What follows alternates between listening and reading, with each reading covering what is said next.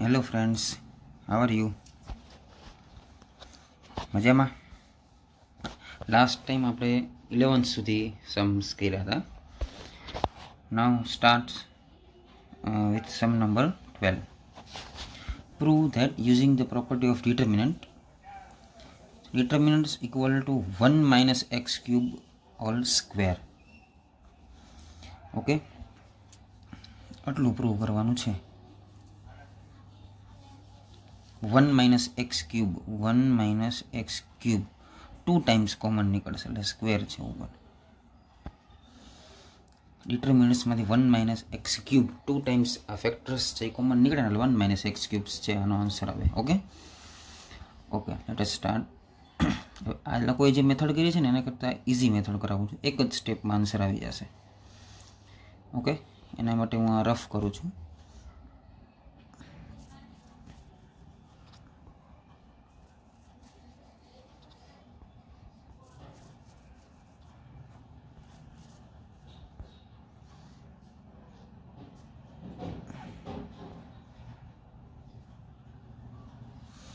Okay, અહીંયા છે ને 1 minus x cube છે એટલે 1 minus x cube હું બનાવીશ. 1 minus x cube બનાવવું હોય ને તમારે એટલે 1 minus x cube એટલે અહીંયા જુઓ x સ્ક્વેર છે, અહીંયા x સ્ક્વેર છે અને અહીંયા x સ્ક્વેર છે. હવે ફર્સ્ટ જે કોલમ છે ને, ફર્સ્ટ કોલમ રો કે કોલમમાં ગમે ઓપરેશન કરશો ચાલે, એટલે હું કોલમમાં ઓપરેશન્સ કરું છું. એટલે ફર્સ્ટ કોલમ છે ને, ફર્સ્ટ કોલમ એટલે એને હું શું કરીશ, x મલ્ટીપ્લાય કરીશ x, અને પછી સેકન્ડ કોલમમાંથી સબટ્રેક્ટ કરું છું. એટલે આને x મલ્ટીપ્લાય કરીશ ને એટલે આ x બનશે, આ x ક્યુબ થઈ જશે અને અહીંયા x સ્ક્વેર થશે, અહીંયા x ક્યુબ અને અહીંયા x, અને એને સબટ્રેક્ટ કરવાનું એટલે માઇનસ x મલ્ટીપ્લાય કરીને સેકન્ડ કોલમમાં એડ કરું છું. એટલે first column as it is 1 x square and x. First column છે એને હું શું કરું છું, સેકન્ડ કોલમમાંથી સબટ્રેક્ટ કરું છું એટલે c2માંથી સબટ્રેક્ટ થાય એટલે c2 become c2 minus x c1. એટલે c1 છે ને માઇનસ x મલ્ટીપ્લાય કરીને c2માં એડ કરતો, અથવા તો c1 ને x મલ્ટીપ્લાય કરીને c2માંથી સબટ્રેક્ટ કરું છું. એટલે અહીંયા શું થશે, આ જે છે ને x અહીંયા માઇનસ એક્સ મલ્ટીપ્લાય કરો એટલે માઇનસ એક્સ અહીં એડ કરો એટલે એક્સ માઇનસ એક્સ 0 એટલે સેકન્ડ કોલમમાં ફર્સ્ટ 0.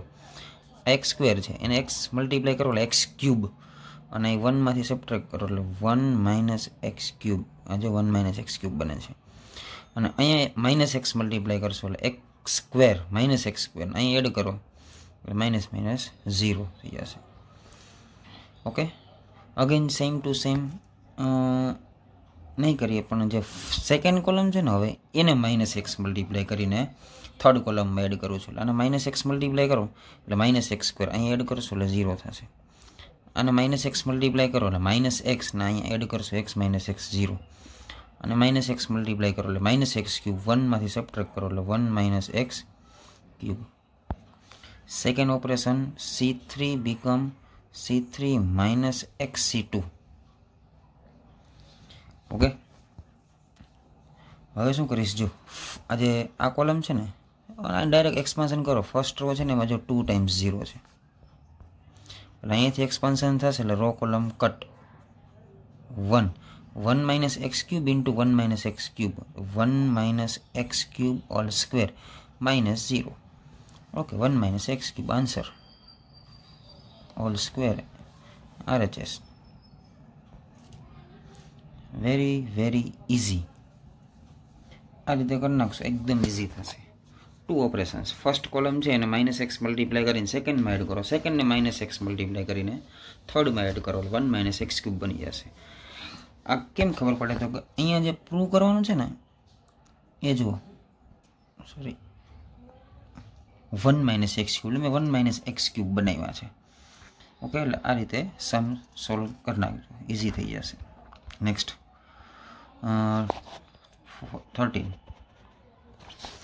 13માં શું છે, 1 પ્લસ એ સ્ક્વેર માઇનસ બી સ્ક્વેર 2ab 2ab 1 માઇનસ એ સ્ક્વેર પ્લસ બી square 2a 2b minus 2a 1 minus એ સ્ક્વેર માઇનસ બી સ્ક્વેર. આન્સર શું લઈ આવવાનો છે, 1 પ્લસ એ સ્ક્વેર પ્લસ બી સ્ક્વેર ઓલ ક્યુબ, એટલે 3 ટાઈમ 1 પ્લસ એ square plus બી square નીકળશે common ડિટર્મિનન્ટ્સમાંથી. એટલે અહીંયા cube થયા હોય ને, વર્લ્ડ મલ્ટિપ્લિકેશનમાં 3 ટાઈમ્સ આવ્યા હોય. ચલો હવે શું કરીશ, 1 પ્લસ એ સ્ક્વેર પ્લસ બી સ્ક્વેર બનાવવાના છે. અહીંયા પહેલાં ફોકસ કરો. અહીંયા બને એમ છે, અહીંયા બને એમ છે, અને અહીંયા બને છે. રેડી? 1 પ્લસ એ સ્ક્વેર પ્લસ બી સ્ક્વેર, 1 પ્લસ એ સ્ક્વેર પ્લસ બી સ્ક્વેર, 1 પ્લસ એ સ્ક્વેર પ્લસ બી સ્ક્વેર. હવે અહીંયા બનાવવામાં જો 1 પ્લસ એ સ્ક્વેર ઓલરેડી છે, અહીં પ્લસ બી સ્ક્વેર કરવાના છે. માઇનસ બી સ્ક્વેર છે ને ત્યાં 1 પ્લસ એ સ્ક્વેર છે માઇનસ બી સ્ક્વેર છે. અહીંયા મારે પ્લસ કરવો હોય ને તો પ્લસ 2b સ્ક્વેર એડ કરું ને, પ્લસ 2b સ્ક્વેર અને માઇનસ બી સ્ક્વેર એટલે પ્લસ બી સ્ક્વેર વધશે આન્સર. 1 પ્લસ એ સ્ક્વેર પ્લસ બી સ્ક્વેર. એટલે અહીંયા શું કરવું પડશે તમારે, કોલમમાં ઓપરેશન્સ કરવા પડશે, અને રોમાં કરો તો પણ ઇઝી પડશે, અને કોલમમાં કરશો તો ચાલશે. એટલે કોઈ કોલમમાં કર્યા છે એટલે કોલમમાં કરાવું છું, બે રીતે થશે, સિમેટ્રિક થશે સમ. ઓકે, ફર્સ્ટ અહીંયા ફોકસ કરીએ, ફર્સ્ટ કોલમ એલિમેન્ટ્સ ઉપર. અહીંયા પ્લસ બી સ્ક્વેર છે, હવે 2b સ્ક્વેર એડ કરવાના છે. એટલે બી અહીંયા છે, અહીંયા છે ને પ્લસ 2b સ્ક્વેર બનાવીને એડ કરવાના છે, પ્લસ 2b સ્ક્વેર. અને હું છે ને માઇનસ બી મલ્ટીપ્લાય કરું, એટલે માઇનસ 2b ઇન્ટુ માઇનસ બી, માઇનસ માઇનસ પ્લસ બી ઇન્ટુ બી, 2b સ્ક્વેર થશે. એ 2b સ્ક્વેર છે ને અહીંયા એડ કરી દેવાના છે. અહીંયા પ્લસ 2b સ્ક્વેર એડ કરશો ને એટલે ઓનલી બી સ્ક્વેર આવશે. 1 ટાઈમ બી સ્ક્વેર કટ થઈ જશે, 1 ટાઈમ બી સ્ક્વેર રહેશે. રેડી? અને સેકન્ડ, એટલે આ જે આખી કોલમમાં એક ખાલી એલિમેન્ટ ના ચાલે, આખી કોલમ છે આ થર્ડ કોલમ. એ થર્ડ કોલમ છે ને માઇનસ બી મલ્ટીપ્લાય કરી અને C1માં એડ કરવાના છે તમારે. એટલે આ જે આખી કોલમ છે ને માઇનસ બી મલ્ટીપ્લાય કરવાના છે. બધાને માઇનસ બી મલ્ટીપ્લાય કરો એટલે માઇનસ 2b સ્ક્વેર, એટલે minus minus plus 2b square થઈ જશે. આ ઓપરેશન્સ તમારે રિપ્રેઝન્ટ નથી કરવાના, તો તમને ખબર પડે લખું છું. માઇનસ 2ab અને આને માઇનસ બી મલ્ટીપ્લાય કરીને પછી અહીંયા એડ કરવાના છે. એટલે પ્લસ 2b સ્ક્વેર અહીં એડ કરો એટલે 1 પ્લસ બી સ્ક્વેર થઈ જશે. અહીં જોઈ શકો છો તમે. રેડી? નેક્સ્ટ માઇનસ 2ab અને પ્લસ 2ab એ બે કેન્સલ થઈ જશે, એટલે અહીં 0 દેખાય છે. અને આને માઇનસ બી મલ્ટીપ્લાય કરશો ને એટલે 2b તો અહીંયા છે, માઇનસ બી મલ્ટીપ્લાય કરશો એટલે માઇનસ બી, આ માઇનસ ને માઇનસ પ્લસ એ સ્ક્વેર બી માઇનસ માઇનસ પ્લસ બી cube. Okay, C 2b minus બી, બી પ્લસ એ સ્ક્વેર બી અને પ્લસ બી ક્યુબ. અહીંયાથી બી, અહીંયા બી અને બી, બી કોમન નીકળી જશે. એટલે અહીં બધું કોમન નીકળી ગયું, 1 બી કોમન નીકળી ગયા, એ સ્ક્વેર અહીંથી બી ક્યુબ છે એમાંથી બી કોમન નીકળી ગયા, બી સ્ક્વેર. એટલે 1 પ્લસ એ સ્ક્વેર પ્લસ બી સ્ક્વેર. રેડી? એટલે આ રીતે 1 પ્લસ એ સ્ક્વેર પ્લસ બી સ્ક્વેર ફર્સ્ટ કોલમમાં બની ગયા છે, ત્યાંથી કોમન નીકળી જશે. સેમ ઓપરેશન અહીંયા પણ સાથે સાથે સેકન્ડ કોલમમાં આપણે કરી નાખીશું. અહીંયા એડ કરવાનું થશે. અહીંયા 1 પ્લસ એ સ્ક્વેર પ્લસ બી સ્ક્વેર, એટલે પ્લસ એ સ્ક્વેર, જેમ અહીંયા માઇનસ બી સ્ક્વેર હતા અને પ્લસ 2b સ્ક્વેર એડ કર્યા હતા, એમ માઇનસ એ સ્ક્વેર છે તો પ્લસ 2a સ્ક્વેર એડ કરવા પડશે. રેડી? એટલે અહીંયા શું કરીશું પાછું અગેન, આ જે છે ને અહીંયા જો માઇનસ એ સ્ક્વેર છે, અહીંયા એ છે, અને હું એ મલ્ટીપ્લાય કરું ને એટલે એ ઇન્ટુ એ એટલે એ સ્ક્વેર થઈ જશે. અહીં એડ કરવાના, બાકી જે ઉપર નીચે જે થાય. એટલે ફર્સ્ટ સેકન્ડ કોલમમાં અહીંયા થર્ડ કોલમ છે ને એ મલ્ટીપ્લાય કરીને એડ કરીશું. ઓકે, નાઉ start operation. C2 becomes C2 into AC3. અને એ મલ્ટીપ્લાય કરો એટલે માઇનસ 2ab એડ કરશો એટલે minus 2ab plus 2ab cancel 0. અહીંયા એ એડ કરશો એટલે 2a ઇન્ટુ એ એટલે 2a સ્ક્વેર. અહીંયા એડ કરશો એટલે માઇનસ એ સ્ક્વેર પ્લસ 2a સ્ક્વેર એટલે એ square, 1 plus B square as it is. અહીંયા માઇનસ એ એડ કરશો એટલે અહીંયા એડ કરવાના છે, એટલે માઇનસ 2a અને માઇનસ એ મલ્ટીપ્લાય કરશો એટલે minus A minus minus plus A cube minus minus plus A B square. Okay, -2a sorry a multiply करवाना था अहींया आपणे a मल्टीप्लाई करशुं a मल्टीप्लाई करशुं ने अहींया एड करवाना थशे એટલે -2a + a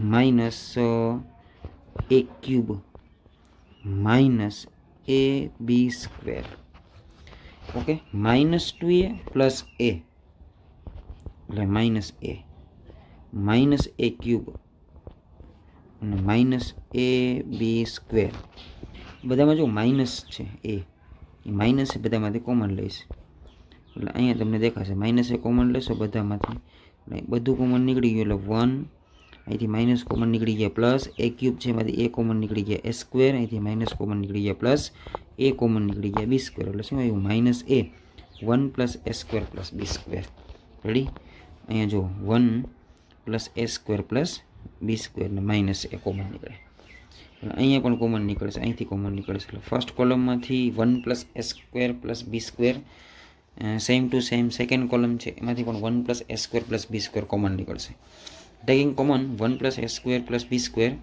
from c1 and c2 2 times common निकळशे એટલે मल्टीप्लिकेशन में आवशे એટલે स्क्वेर थई जशे रेडी ओके अहींया सुधी हवे शुं करवानुं अहींयाथी एक ऑपरेशन छे हवे जेमां आ बे जग्याए बनाव्या ने आपणे अहींया अहींया एम अहींया पण बनशे एना माटे शुं करवानुं आ स्टेप हवे आ स्टेप छे रिमेनिंग अहींया प्लस a स्क्वेर ने प्लस b स्क्वेर बनाववाना छे ने 1 + a स्क्वेर + b स्क्वेर एवुं बनावવું પડશે અને એના માટે શું કરશો તમે તો કે અહીંયા પ્લસ a સ્ક્વેર છે ને તે બનાવવા માટે પ્લસ 2a સ્ક્વેર એડ કરવા પડશે અહીંયા અને પ્લસ 2b સ્ક્વેર એડ કરવા પડશે એટલે અહીંયા પ્લસ પ્લસ બનશે રેડી એટલે અહીંયા જુઓ रो में ऑपरेशन करेलू है R3 में एड करवानुं छे add subtraction R3 minus -2b एटले एने शुं करशुं आपणे -b मल्टीप्लाई करशुं फर्स्ट रो छे ने अने अहीं एड करशुं अने अहीं 2a छे एटले एने आपणे a मल्टीप्लाई करशुं એટલે 2a स्क्वेर अहीं एड करो प्लस 2a स्क्वेर एड करवाना छे अने प्लस 2b स्क्वेर एड करवाना छे रेडी એટલે फर्स्ट कॉलम्स છે એને આપણે શું કરશું फर्स्ट रो છે એને -b મલ્ટીપ્લાય કરવાના છે અને સેકન્ડ છે એને a મલ્ટીપ્લાય કરીને એડ કરવાના છે એટલે આને -b મલ્ટીપ્લાય કરો એટલે 2b સ્ક્વેર એડ કરો એટલે b સ્ક્વેર આ 2a સ્ક્વેર એટલે -a સ્ક્વેર એટલે a સ્ક્વેર એટલે 1 + a સ્ક્વેર b સ્ક્વેર થશે અહીંયા શું કરવાનું આને તમારે -b મલ્ટીપ્લાય કરીને એડ કરશો એટલે -b ને b કેન્સલ થઈ જશે 0 अँ तमे एड करशो कोई चेन्जीस नहीं आए अँ तो प्लस थी जाए और ए मल्टीप्लाई एड करशो कोई चेन्ज नहीं ए मल्टीप्लाई कर एड करशो ए -a कैंसल थशे ए मल्टीप्लाई कर एड करशो એટલે 2a स्क्वेर थी जशे ओके हाँ ओके अगेन आज डायरेक्ट अँ जो 2 0 है એટલે फर्स्ट कॉलम्स है ने त्यां एक्सपान्शन करशो 1 अँ प्लस माइनस प्लस अहींथी एक्सपान्शन थशे row column cancel 1 * 1 + a square + b square -0 * 2a 0 1 + a square + b square ने 2 टाइम्स था 1 टाइम्स अगेन मल्टीप्लाई में आवे 3 टाइम्स थी जाए equal to RHS ready okay आ रीते आ सम कर नाखो नेक्स्ट 14 बधा IMP सम्स है 4 मार्क्स में चेप्टर नंबर 4 डिटर्मिनर्स है एमां तमे पेपर स्टाइल्स है प्रमाणे एमां 4 मार्क्स ना सॉरी सम आवे छे जे डिटर्मिनर्स में होय छे अने 3 मार्क्स में 4 मार्क्स में 2 मार्क्स में इजी सम्स है बधा वेरी इजी प्रॉपर्टीज है तमे यूज करशो व्यवस्थित तमने आवडती हशे तो कोई प्रॉब्लम नहीं okay now some number 14 a square + 1 ab ac ab b square + 1 bc ca cb and c square + 1 shoe prove करवानुं छे 1 + a square plus b square plus c square एवी रीते प्रूव करवानुं छे रेडी એટલે બધા છે ને સ્ક્વેર અહીંયા સ્ક્વેર છે જો 1 + a square + b square + c square એટલે અહીંયા સ્ક્વેર બનાવીશું બધામાં સ્ક્વેર રેડી એટલે અહીંયા શું કરશું, સ્ક્વેર બનાવે ને તો અહીંયા જો એ સ્ક્વેર વાળી લાઈન છે, આ જે રો છે ને હું આને એથી મલ્ટીપ્લાય કરી, ફર્સ્ટ રો છે ને આ ફર્સ્ટ રો એને આપણે એ મલ્ટીપ્લાય કરશું, સેકન્ડ રો છે એને મલ્ટીપ્લાય બાય બી કરશું, અને થર્ડ રો છે એને મલ્ટીપ્લાય બાય સી કરશું. એટલે એબીસી જે છે એને આપણે R1 multiply by A, R2 multiply by B and R3 is multiply bye see. Okay, row કે કોલમમાં મલ્ટીપ્લાય કરશો ને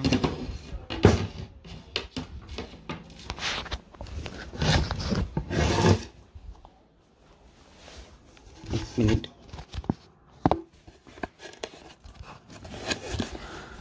ઓકે, મલ્ટીપ્લાય કરશો એટલે શું થાય, R1 multiply by multiplying R1 R2 R3 by A B C respectively, R1 multiply by A, R2 multiply by B અને R3 multiply by C.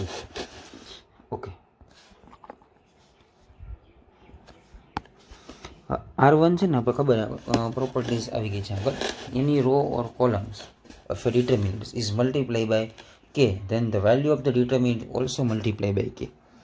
તમે રો કે કોલમને તમે કે મલ્ટીપ્લાય કરો ને તો value of the determinant multiply by કે થઈ જશે, કે ટાઈમ્સ થઈ જાય એની વેલ્યુ. એક એની રો ઓર કોલમ્સ, એક રો કે કોલમને તમે મલ્ટીપ્લાય કરો છો તો એની one row or column is multiply by non zero real number કે, than the value of the determinant is also multiply by કે, એટલે કે ટાઈમ્સ થઈ જાય. ડેલ્ટા એ વેલ્યુ, તો તમે ફર્સ્ટ રો છે ને તમે કે એ કે બી કે સી કરો છો તો એનું વેલ્યુ છે કે ડેલ્ટા થઈ જશે. રેડી?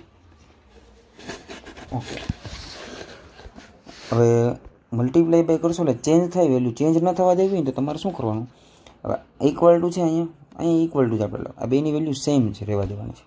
સપોઝ આની વેલ્યુ ડેલ્ટા છે તો આને આપણે ડેલ્ટા કરશું. એટલે શું કરવાનું, તમે ફર્સ્ટ મલ્ટીપ્લાય બાય એ કરો છો ને તો બાર તમારે ડિવાઈડ કરી નાખવાનું. શું કામ, તો કે એની વેલ્યુ ચેન્જ ના થાય એટલે. અને તમે બી મલ્ટીપ્લાય કરશો તો બીથી ડિવાઈડ કરી, અને સી મલ્ટીપ્લાય કરી એટલે સીથી ડિવાઈડ કરી નાખે.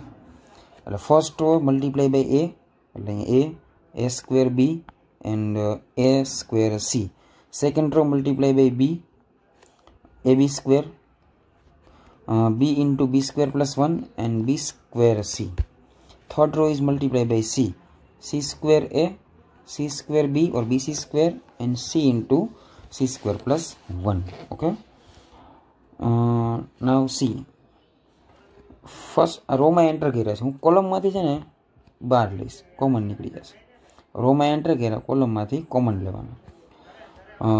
એ ready, taking out the common factor A from R1, જે R1માંથી સોરી C1 છે ને એમાંથી કોમન નીકળશે.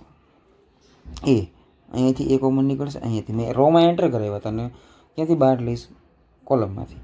સેકન્ડ રો કોલમ છે ને એમાંથી બી કોમન નીકળશે, સી. એન્ડ થર્ડ કોલમ્સ છે એમાંથી સી કોમન નીકળશે. રેડી? એટલે અહીંયા શું હતું, એબીસી. ફર્સ્ટ રો છે ને ફર્સ્ટ કોલમ એમાંથી મેં એ કોમન લીધા એટલે અહીં બહાર આવી ગયા, એટલે એ કોમન નીકળી ગયા એટલે એ સ્ક્વેર પ્લસ 1, અહીંયાથી એ કોમન નીકળ્યા એટલે બી સ્ક્વેર, અહીંથી એ કોમન નીકળી ગયા એટલે સી સ્ક્વેર. સેકન્ડ કોલમ છે એમાંથી બી કોમન લેશો, એ સ્ક્વેર બી હતા એમાંથી બી નીકળી ગયા એટલે એ સ્ક્વેર, બી ઇન્ટુ બી સ્ક્વેર પ્લસ 1 એમાંથી બી કોમન નીકળી ગયા, બી સ્ક્વેર પ્લસ 1, બી ઇન્ટુ સી સ્ક્વેર, બી કોમન સી સ્ક્વેર એટલે બી કોમન. થર્ડ રો કોલમ્સ છે એમાંથી સી કોમન નીકળશે, એ સ્ક્વેર, અહીંથી સી કોમન નીકળશે, બી square, C into C square plus 1 એમાંથી સી કોમન નીકળશે એટલે C square plus 1. ABC cut, એટલે વેલ્યુ ચેન્જ ના થાય. રેડી?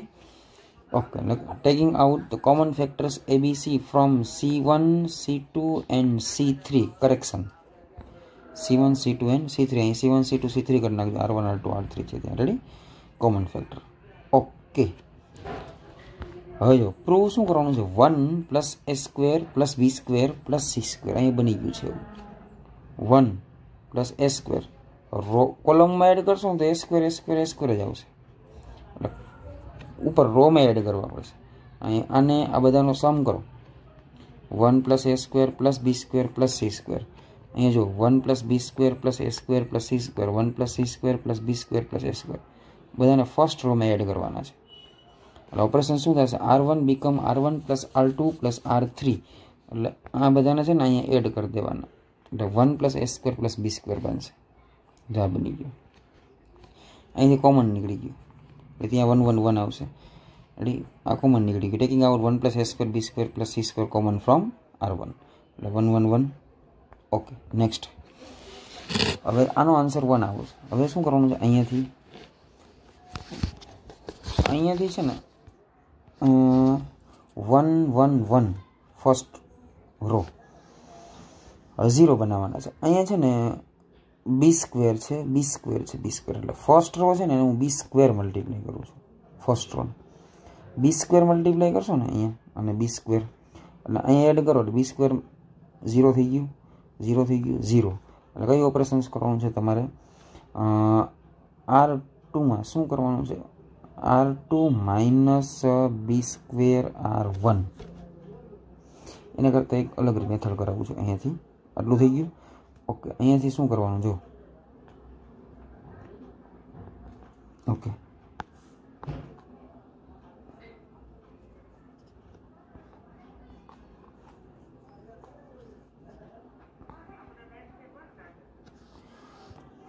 સી હિયર અને એમ નામ રાખું છું. એમ નામ રેડી. બ્રેકેટ્સમાં એમ નામ લખી લખતો. Okay, first column as it is, એમાં મલ્ટીપ્લાય નહીં કરું, ડાયરેક્ટ એડિશન થશે. 1 + b² + c². એ ડાયરેક્ટ અહીં એડ કરો, 1 સબટ્રેક્ટ કરો. 1 - 1 0, b² cut, c² - c² 0. Again છે આને અહીંયા સબટ્રેક્ટ કરો. 1 - 1 0, b² - b² 0, c² - c² 0 અને 1 પ્લસ. એટલે ફર્સ્ટ કોલમ છે ને એને -1 મલ્ટીપ્લાય કરીને સેકન્ડ કોલમમાં એડ કરો. રેડી, એટલે અહીંયા જુઓ આ ફર્સ્ટ કોલમ છે ને અને હું અહીંયા માઇનસ કરું છું. એટલે 1 - 1 0, b² cut 1, c² cut 0. Again first column છે એને અગેન થર્ડ કોલમમાંથી સબટ્રેક્ટ કરો. 1 - 1 0, b² - b² 0, c² cut 1. Ready, કઈ ઓપરેશન્સ કર્યું તમે? તો કે c2 become c2 - c1 and second c3 become c3 - c1. એટલે ફર્સ્ટ કોલમ્સ છે ને તમે સેકન્ડ અને થર્ડમાંથી સબટ્રેક્ટ કરવાની છે. Ready, okay. ફર્સ્ટ રો 1 1 1 1 0 0, અહીંયા 1 row column cancel. First row તો એક્સપાન્શન કરશો તમે એટલે શું આવશે અહીંયા?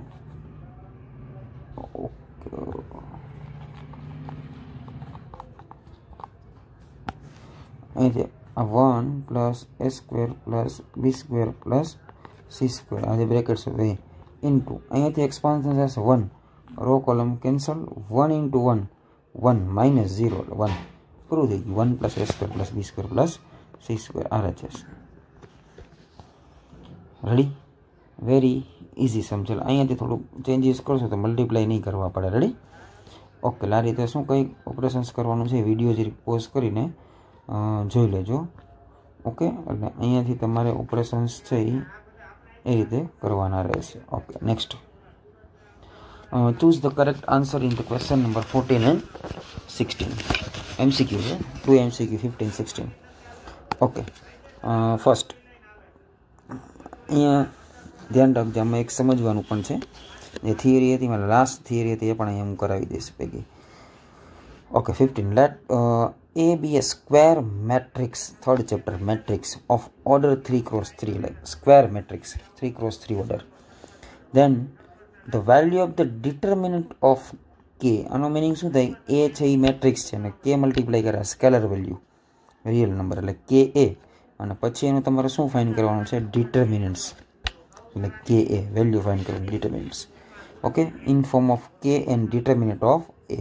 ઓપ્શન જુઓ, કે એ, k into determinant of not modulus of a, but k into determinant of a, k² into determinant of a, k³ into determinant of a, and 3k into determinant of a.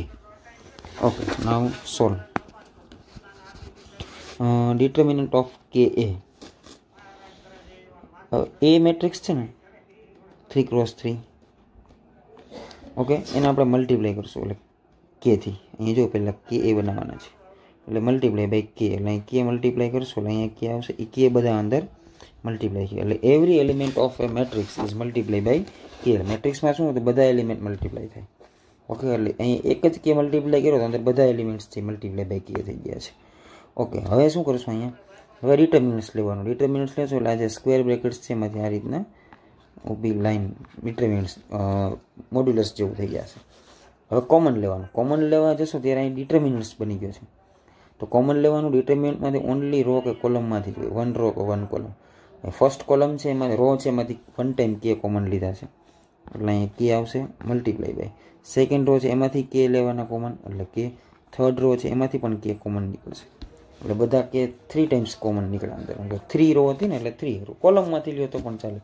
તો કોલમમાંથી કે એટલે કે cube થઈ જશે. Okay, એટલે અહીંયા શું આવી ગયું, a1 a1 b1 c1 a2 b2 c2 a3 b3 c3. Okay, એટલે આ છે ને એ શું છે, મેટ્રિક્સ એ છે ને એનો ડિટર્મિનન્ટ્સ છે. આ કે મેટ્રિક્સ છે એનું ડિટર્મિનન્ટ્સ, આ કે મેટ્રિક્સ એનું ડિટર્મિનન્ટ, એમ આ એ મેટ્રિક્સ આ એનો ડિટર્મિનન્ટ્સ છે. તો આને શું કહેવાય, કે ક્યુબ ઇન્ટુ આને કહેવાય determinant of A. Ready, taking out કે common from r1 r2 r3 respectively આપણે કોમન લીધા એટલે આન્સર આવશે કે ક્યુબ ઇન્ટુ એ. જનરલ ફોર્મમાં પણ તમને યાદ રાખવાનું છે. કે ક્યુબ કેમ આન્સર આવ્યો તો કે 3 × 3 હતું એટલે 3 ટાઈમ કે કોમન નીકળ્યા. 2 × 2 હોય તો સપોઝ 2 × 2 હોય તો આટલું જ હોય ને, તો કે ઇન્ટુ કે તો કે સ્ક્વેર થાય 2 × 2. 1 × 1 હોય તો ઓનલી કે. 4 × 4 હોય તો 4 ટાઈમ કોમન નીકળે. તો here k into determinant of A equal to કે rays two n into determinant of A. K into determinant of a where n is order of a. Order of એ એટલે એ છે n છે એ ડિટર્મિનન્ટ્સનો order છે, મેટ્રિક્સનો order છે. 3 orders હતો અહીંયા એટલે અહીંયા ક્યુબ આન્સર આવ્યો, અહીંયા ક્યુબ આવ્યો આન્સરમાં. Ready? Okay, next 16. Which of the following is correct? Okay, first option, determinant is a square matrix. No, determinant is a not a matrix. Matrix નથી. First of all determinants is a determinants છે ને એ શું છે, matrix ઉપર square matrix ઉપરની operations છે. Second, the determinant is a number associated to a matrix. No, number associated to a matrix, right, but only square matrix હારે associate numbers છે એટલે સી ઓપ્શન્સ છે very correct. Determinant is A number associate two square matrix. Square meaning square matrix અરે એક એને related કોઈ એક numbers છે અને D none of this. Okay, તો right answer C. The determinant is A number associate two A square matrix.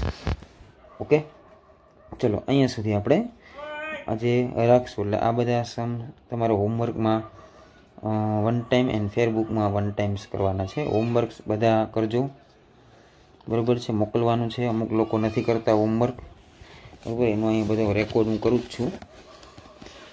Okay, એટલે homeworks 1 time કરવાનું છે, 1 ટાઈમ ફેરબુકમાં લખી અને હોમવર્ક્સ તમારે મોકલવાનું છે. ઓકે, ચાલો તો ઘરે બધા સ્વસ્થ હશો, કુશળ મંગળ હશો. ઓકે, ઘરમાં રહેજો. Okay, thank you.